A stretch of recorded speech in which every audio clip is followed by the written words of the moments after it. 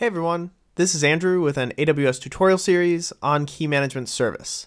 In this tutorial, I'll show you how to set up an encryption key, as well as encrypt and decrypt a string of data using the AWS CLI. So let's get started.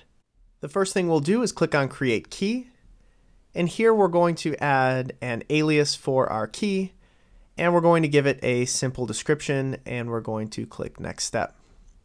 Here we're going to define the key administrator, and the key administrator and the key usage permissions are going to be the same for me, but be careful when you're assigning your key administrator because they can do things like disable the key. In this case, the key usage permissions, this user can only encrypt and decrypt data, so the administrator has a little bit more access. And we're going to go ahead and finish this, and you can see that my key has been successfully created. So if we dive into this key, we can see our key administrators here, and we can see our key users. And if you wanted to, you can add external accounts, you can set the key to auto-rotate, all that sort of good stuff. So we're going to want to pay attention to the end part of this ARN, and that's going to be your key ID when you're running the AWS KMS command. So I'm just going to paste this in here because it's quite a long command, but you're going to run AWS KMS encrypt. You're going to pass that key ID that was within the ARN. We're going to encrypt some plain text. We're going to output that command in query for the ciphertext blob, pipe it into a base64 decode, and put it into a text file.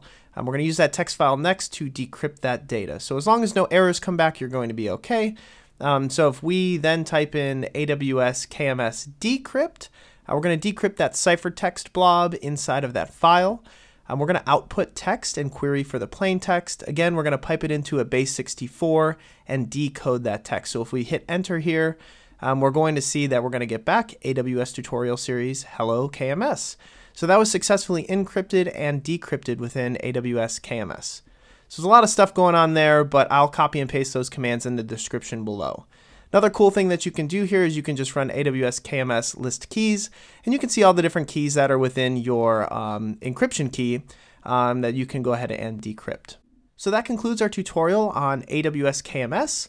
I know it was a short tutorial, but if you have any questions, comments, or concerns, please leave them in the comment section below, and remember to like and subscribe. Thanks so much for watching.